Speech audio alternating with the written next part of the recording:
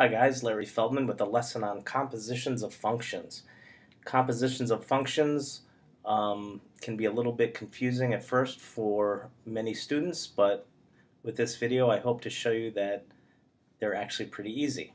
Let's start with an example because this is very difficult to explain in theory. I find that examples are really the best way to go. F of x equals 2x plus 4. So I'm just making up a function. And let's go with g of x equals x squared.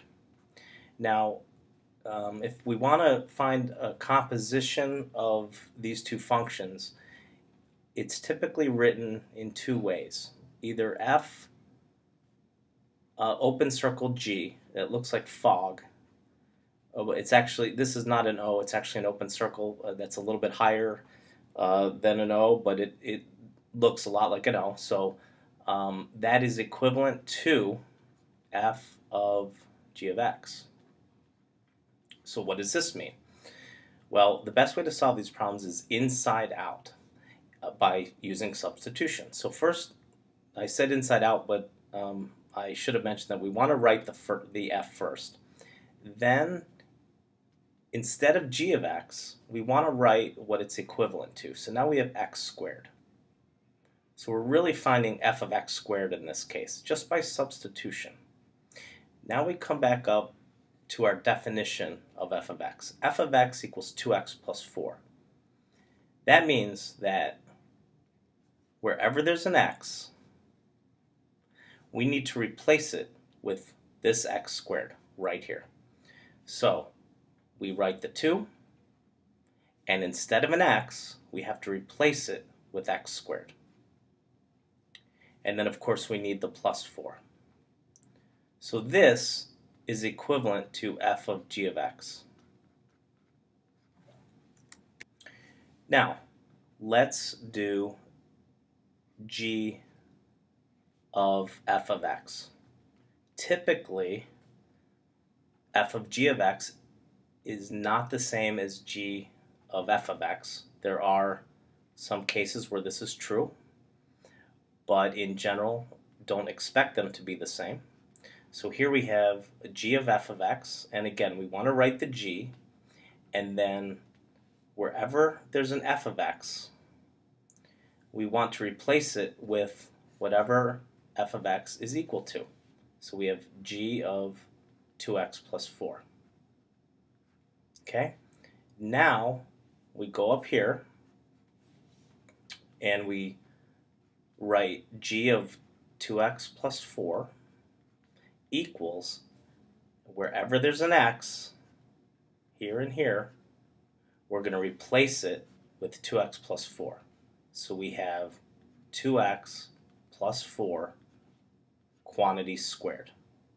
And that's the answer. Okay, so let's take this another step, clear the screen, and let's say I asked you, or you were asked to find f of g of 2. Now, there are two main ways of doing this. One, actually let me just go back up here and remind you and remind myself what the functions were equal to. F of x was 2x plus 4, and g of x was x squared.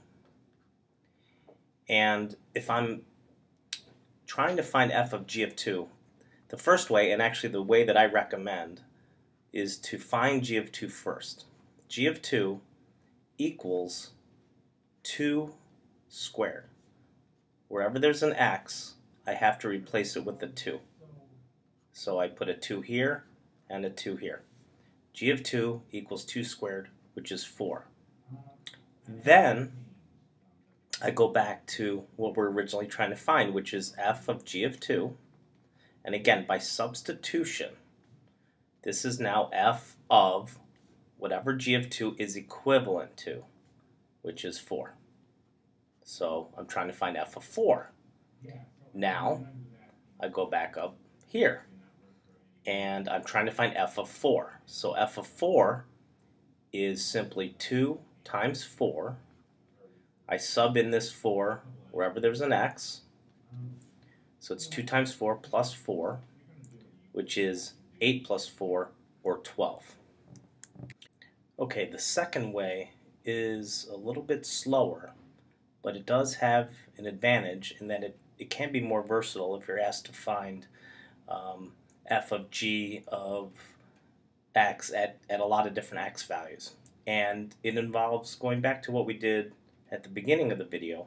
You find f of g of x, which is, just to refresh our memories, f of g of x is f of x squared, which is 2 times x squared plus 4.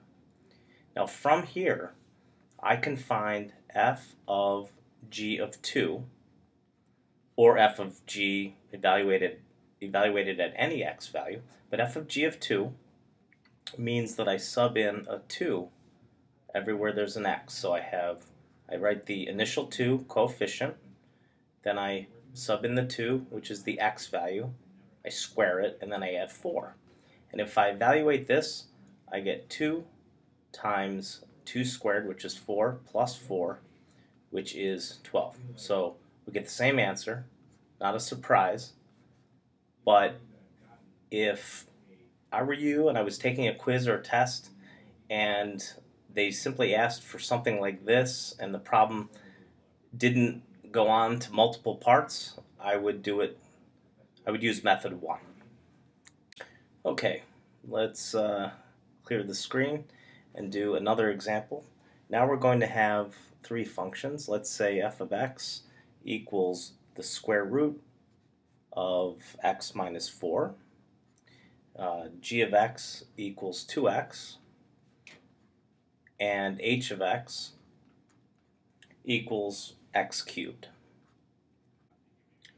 And let's assume that we are asked to find f of g of h of x, which might look like a nightmare, but I hope to clarify things quickly. And theoretically, we can have as many functions as we want nested in here. And the best solution is to work inside out, as I mentioned earlier. So let's first write the f and g. And instead of h of x, we're going to write what it's equivalent to, which is x cubed. So now the problem boils down to f of g of x cubed. Now we look at g of x cubed, and we write the f, which is the exception to the rule that I was saying work inside out. We do have to write the letters, but instead of g of x cubed, we were going to write what g of x cubed is equivalent to. So let's sub in an x cubed everywhere there's an x. So g of x cubed is 2, that's this 2, times x cubed. Now, notice how the problem is getting simpler.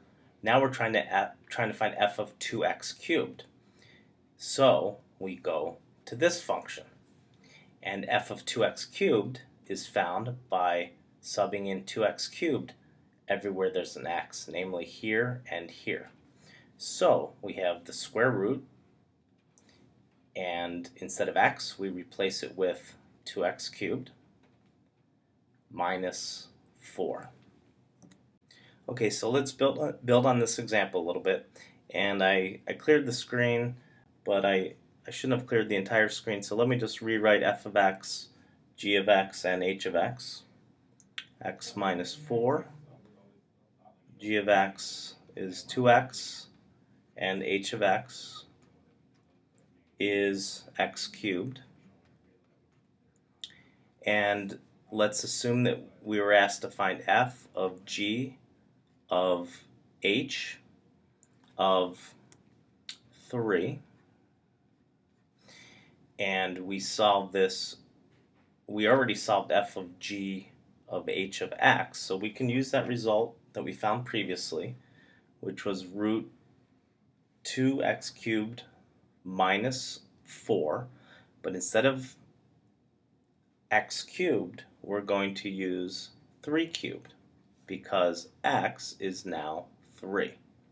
2x cubed minus 4, which is root 2 times 27, 3 cubed is 27, minus 4, which is root 54 minus 4, which is root 50. And let's keep going. Let's simplify this as much as possible. Root 50 is root 25 times root 2, which is 5 root 2. And the other way to solve this is to find h of 3, which is simply found by subbing in 3 for x. So h of 3 is 3 cubed, which is 27. Then we need to find g of h cubed, working inside out as I mentioned. So this is g of 27 by substitution. G of 27 is found, actually this should have been an x, sorry about that. G of 27 is 2 times 27, which is 54. And lastly, f of g of 27 is f, what the hell is that? F of 54, which is, going back up to here, root 54 minus 4, which is root 50, and as we already demonstrated, this is 5 root 2. So you get the same answer, not surprisingly. Okay, that's it for now. I hope that was helpful. Please check out www.lfeldman.com for links to my mobile apps, which cover examples, tutorials, and solvers from algebra through calculus, and there's certainly a section on compositions of functions in my apps Algebra Pro and Math Pro. And see you next time. Thanks.